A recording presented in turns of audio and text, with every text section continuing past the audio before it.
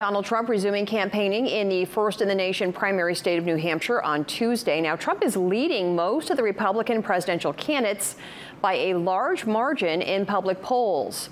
Trump's mid-afternoon rally was attended by several hundred supporters. Trump appeared in Washington federal court last week to be arraigned on federal charges related to the January 6th Capitol riot. He talked about his mounting legal issues to the crowd yesterday.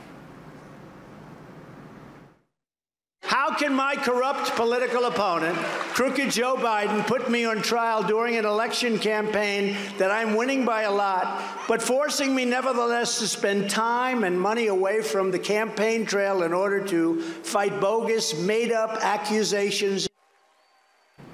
Trump promised a new state-of-the-art VA hospital in New Hampshire and to restore the ban on transgender individuals serving in the military.